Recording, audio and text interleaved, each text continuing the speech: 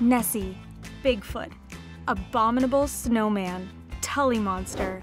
When you're this iconic and this elusive, you get an awesome nickname. The only difference between these creatures is that Tully Monster was actually a real sea creature that lived 300 million years ago. This extinct icon is Tully Monstrum gregarium.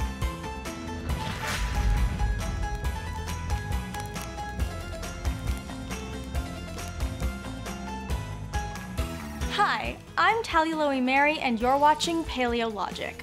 Tully Monstrum gregarium, otherwise known as the Tully Monster, was a soft-bodied thing that lived in shallow coastal waters about 300 million years ago. I call it a thing not out of disrespect, but because paleontologists genuinely don't know what it was. The best way to describe how it looked is like something from a Teletubbies fever dream.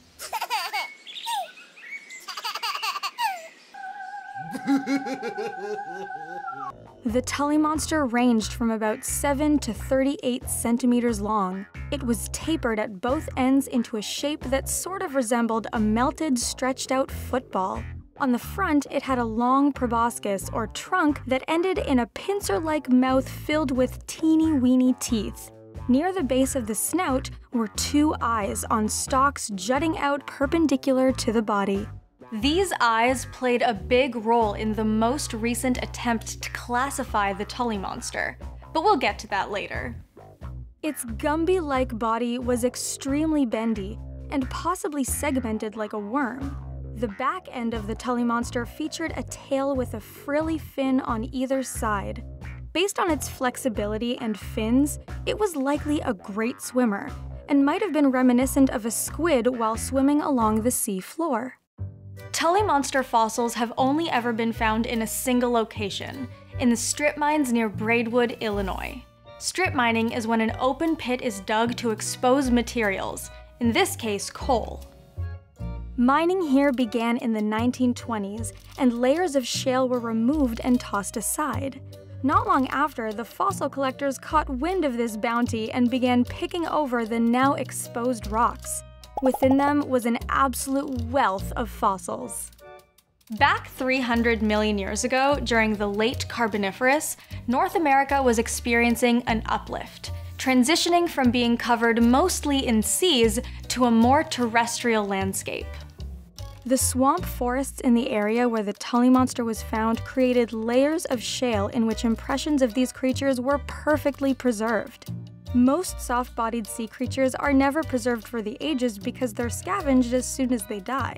But the conditions in Illinois at the time were just right, with dead Tully Monsters and other soft-bodied creatures being buried quickly on the sea floor before scavengers had a chance to do their worst.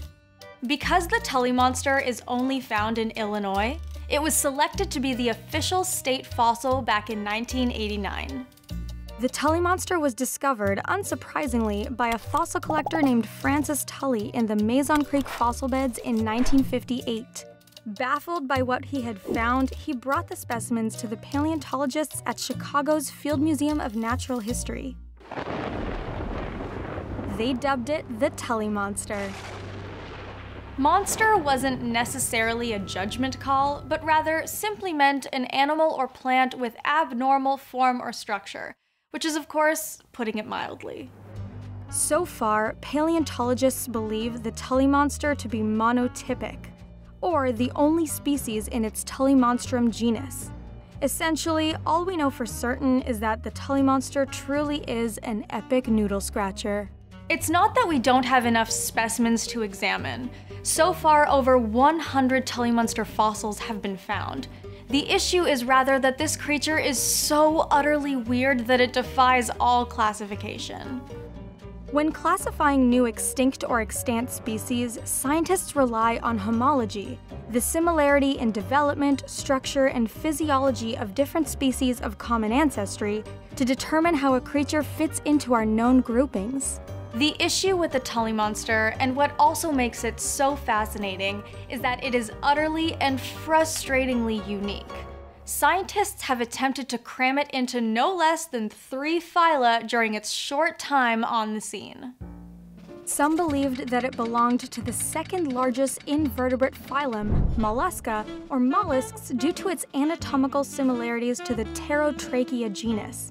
This phylum has at least 85,000 living and likely 100,000 extinct species, but even mollusk enthusiasts will admit that this is a poorly studied group, and the true number of total species is probably much higher.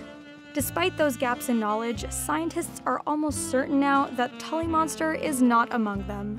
Next up on the list of past potential phyla, Annelida, or ringed and segmented worms, likely due to Tully Monster's segmented body shape.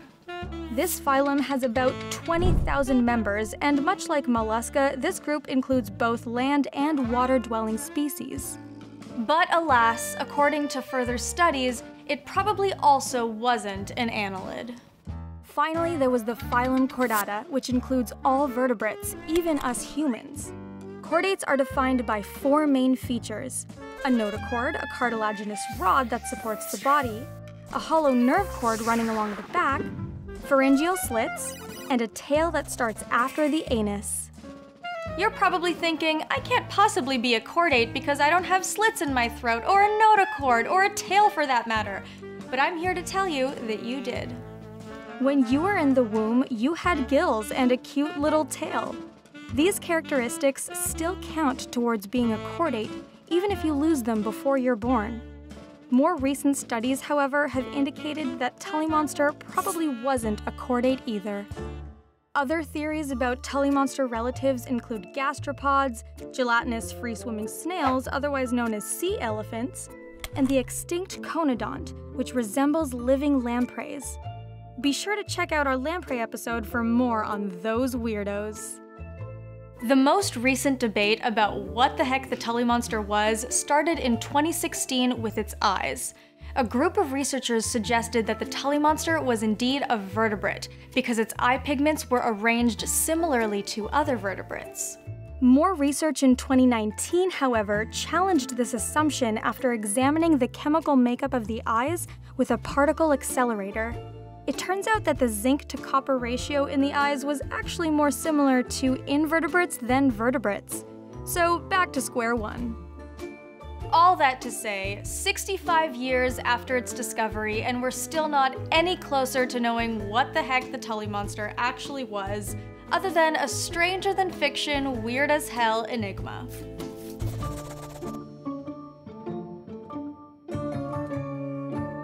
So what should we talk about next? Please let us know in the comments down below, and don't forget to subscribe for new episodes every week. Thanks for coming along on this journey through time. I'll see you later.